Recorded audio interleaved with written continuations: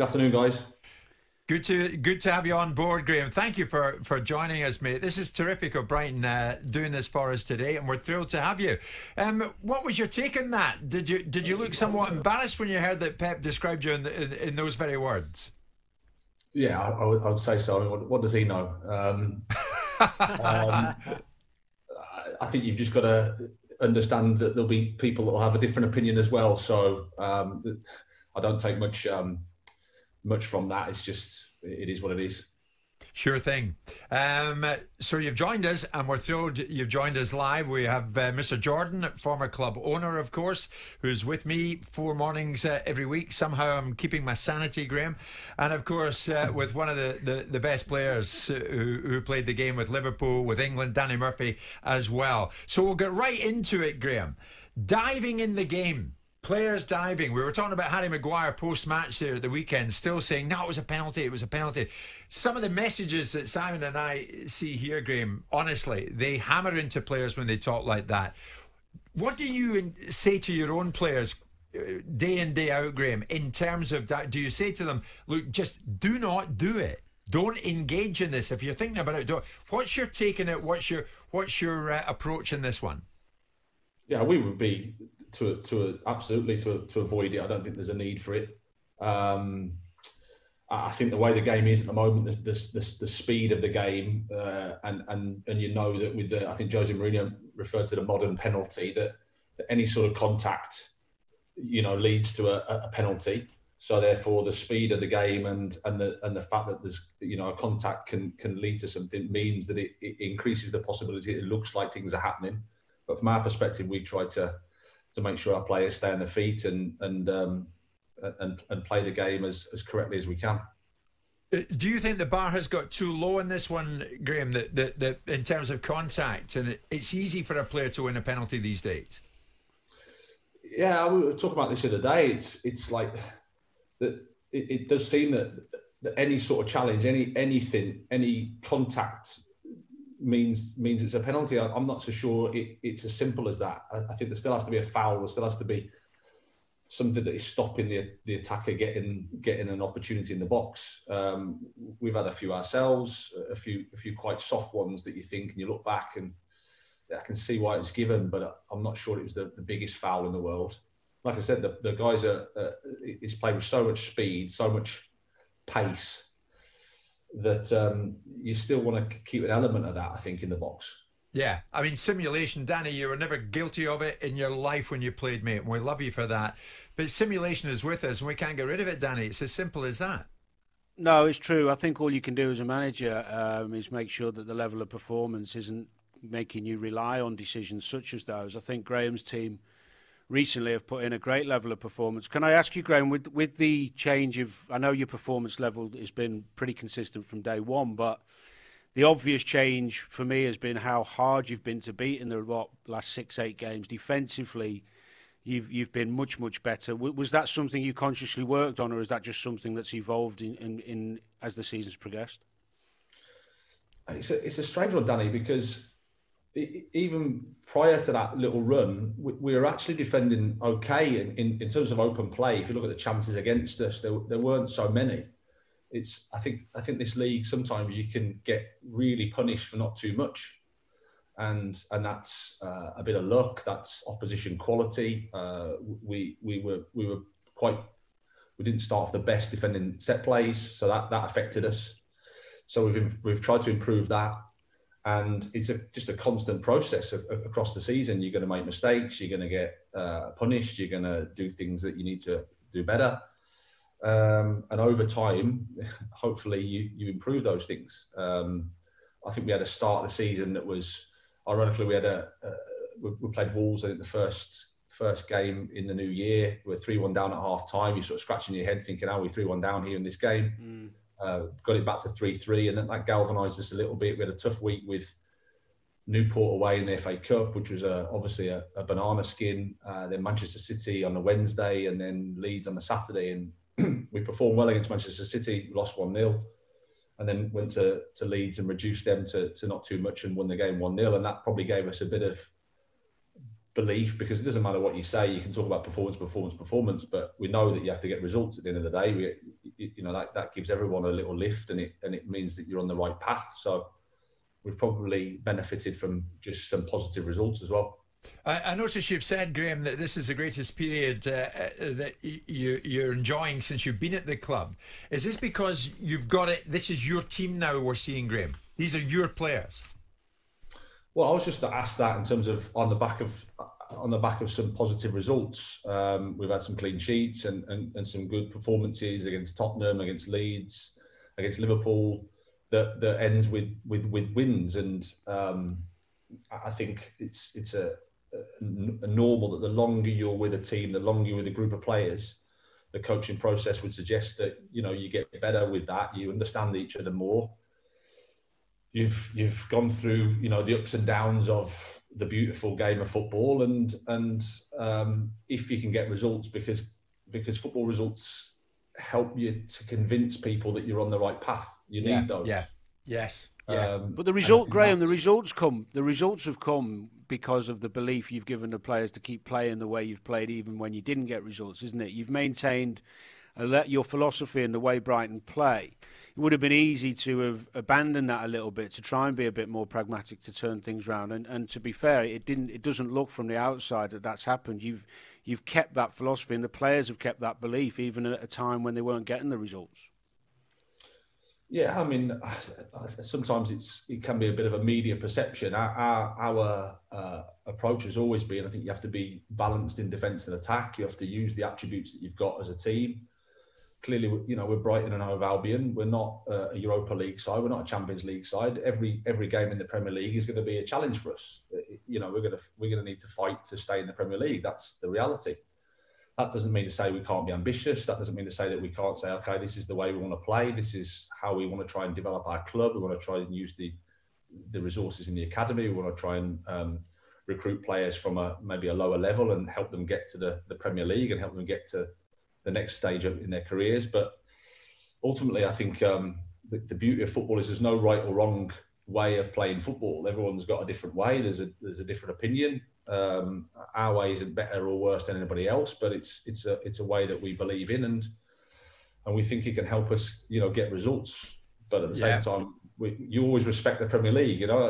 There's such quality in the league. You see, Graham, he's being very quiet at the moment, but the former owner of Crystal Palace is sitting beside me here, and of course there's massive rivalry between Palace and Brighton. And I said to him, in the last commercial break, Graham, I said to him, Brighton are doing very well. I'm so glad Graham's coming up. Yeah, poor relation in the Premier League. They appear to be doing quite well for the time being. Would you like to say that to Graham? In fact, I just said it. Well, as you know, I'm going to desperately feign interest as a former Palace man in the well-being of Brighton. But I wanted to pick up on something Graham said earlier on, a moment ago, because one of the things that was mentioned about Chris Hughton's departure, and this may be media speak, Graham, that there was a style of play issue, that there was an idea and a notion that that Tony wanted to change, and Paul wanted to change the way Brighton set up and the more entertaining football than perhaps Chris had brought to bear.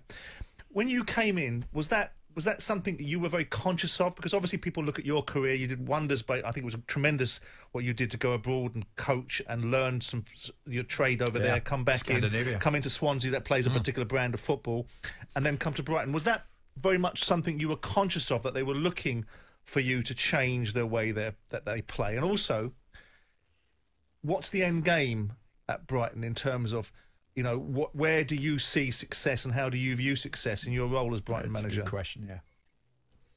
Well, I think there's, as you'll know, there's no point making a change if you're going to do exactly what's been done before. That wouldn't make sense. And I think Tony staying in the Premier League is the remit, though. That's why I'm picking up, because that's what you've said.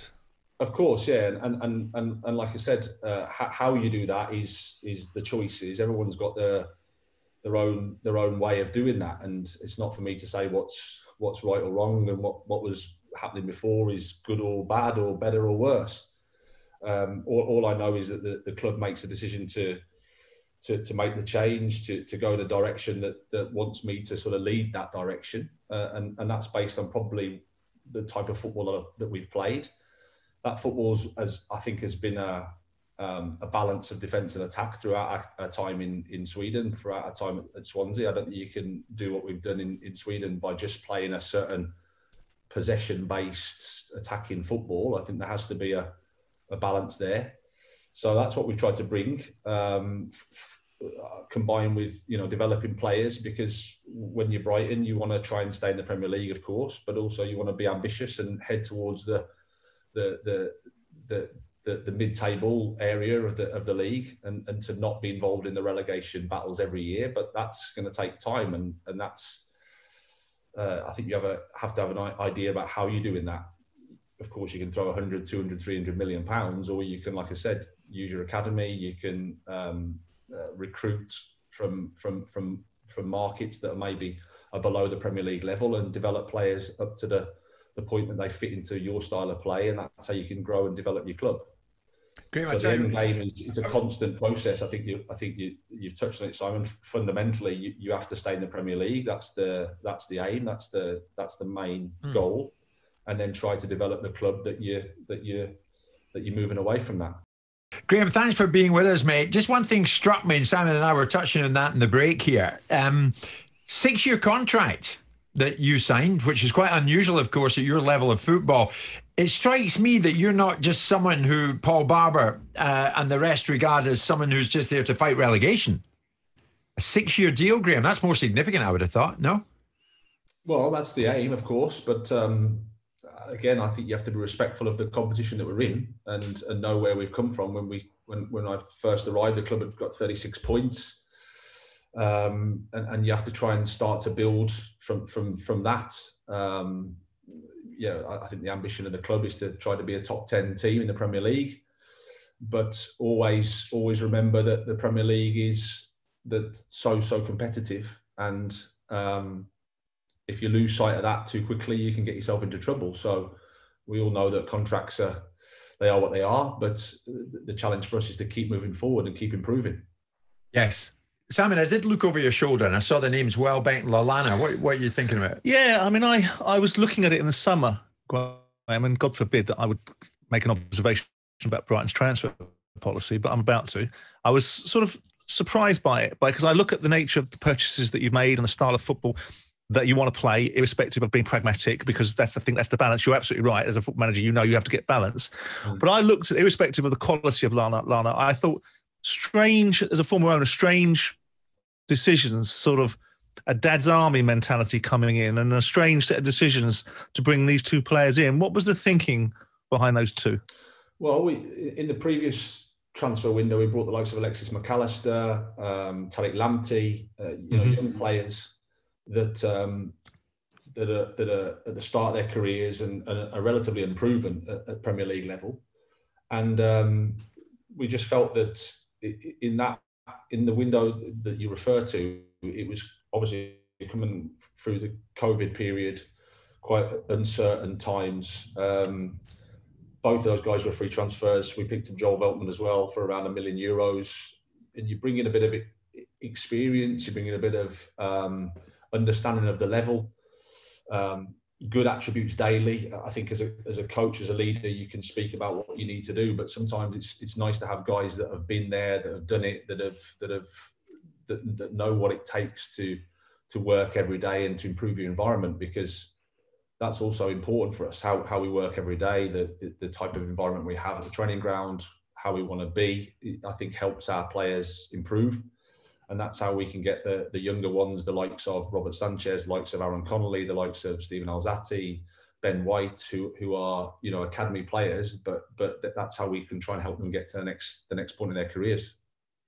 What is, we talk about, I mean, obviously I know Tony, I know his brother Darren, and obviously I've seen the job they've done with Brighton, and I have to begrudgingly say it's a tremendous job, because back in the day I remember going to the with Dean and watching my players get changed in a scout hut. But looking at it now for you as a manager, you're going through the gears, Graham. Your stock is high, your reputation is growing. What does success look like for you? A 6-year contract cuts both ways. It means that the club have you for 6 years and you have them for 6 years. And if the circumstances change and people fall out, then the dynamics change. And as you rightly say, contracts are what they are. But what does success look like for you? Well, I had 7 years at Östersund, and I never felt that I was thinking about moving. I never felt that I was going to leave anywhere. It was about trying to develop the club. I think yeah, I can speak about what's going to happen in 2 or 3 years' time, Simon, but you know that the reality of this job is you've got to try every day to improve, every game to improve, and keep trying to move the. No, I don't want to put you in an invidious position about talking about leaving Brighton. I want to see what success looks like for you at Brighton, because at this moment in time, you're managing under a COVID landscape. Tony has built the football club financially. There's a level of budget that you're going to be able to have to kick on Brighton to where you may want them to be is going to need certain levels of support. And I'm not interested in putting you in that difficult position of saying, well, I'd like to go and manage XYZ club, because that's not right and I wouldn't do it to you. I'm more interested in seeing what you think success within the role of Brighton for you is. Yeah, well, I think, like I said, you've got two ways of taking the jump in the Premier League. You invest hundreds of millions of pounds, or you try to say, okay, this is a style of play. This is what we can identify our team to and our club to. And then we use the resources that we've got really, really wisely. So the academy, we spend millions of pounds on that every year. We need to maximise that as much as we can. How we recruit our players, we have to be clever, because ultimately, if we're just competing on financial terms, we're going to lose. Yeah. So we have to look for players that are maybe undervalued or haven't reached their potential, and then we have to do the work there. So again, how you develop the environment every day can help that. And I think if you do that, then you can achieve results that are over and above what you think you can. But clearly the one is very expensive, and there's no guarantees, and the other one is there's no guarantees, but it's the way that we're going to do it. You just have to be clear with that, and know that it's not going to be a plain sailing one. You're going to have to take some hits along the way, because clearly with young players, with players that are below the level in inverted commas, they need to make the mistakes, they need to fail, they need to understand what the Premier League is in order to feel comfortable and grow in it. But as I've said, the challenge with the Premier League is results are so difficult to come by, and you need results to convince people that you're on the right path. Yes, points are difficult to get. Yeah, points are difficult. Graham, that's the biggest can I just challenge. ask Graham on the recruitment, because obviously a lot of clubs do it differently now, and I think obviously the pathway you're going to be going down, the recruitment has to be good and has been good, and got you a good squad at the moment in competition for places. Do you get involved in that heavily? How's it work at Brighton? Because I was fascinated to hear Jurgen Klopp recently when he was put under a lot of pressure about where the centre halves were coming in, and he basically dismissed it in the end and said it's out of his hands, because the way the recruitment works at Liverpool, I'm sure he's got some sort of say, but he was quite dismissive about it and his involvement in it. What is the structure and your involvement like at Brighton with the recruitment? Yeah, I would say is a structure. I mean, the days of a head coach or a manager, I just don't know how it's possible for them to spend so much time making the right recruitment decisions. I have to trust the club. I have to trust the people I work with. Of course, that I'm part of the conversation, and it wouldn't make sense for people to bring in players that maybe won't fit into what we're trying to do. But it's a structure where there's a collective responsibility, and I'm there to help them. I think recruitment is part of the solution, but it's not the full part. I think my job fundamentally is to make sure that the environment that the players come into is good, and that then you understand that when they come in, how you can help them and what they need to do to develop and improve. So that's where my focus is on. Graham, as always, we're running out of time. We've got about a minute, I think. So some quick fire ones for you from people who are firing in questions to us. Who do you reckon has been your toughest Premier League opponent this season? I would say Manchester City.